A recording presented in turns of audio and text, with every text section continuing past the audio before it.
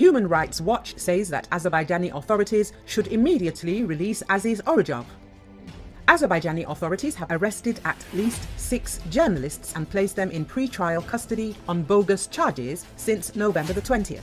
It was said by Human Rights Watch. It is noted that the latest arrests include Rufat Muradli, a host of Kanal 13 online television channel, and Azerbaijani Orujov, the channel's founder.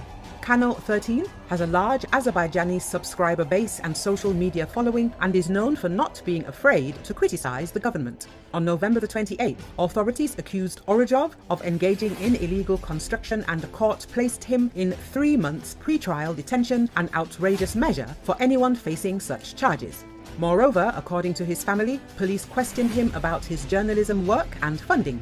This is not the first politically motivated prosecution for Orujov. In 2017, he was sentenced to 6 years on other bogus charges and was later released on probation.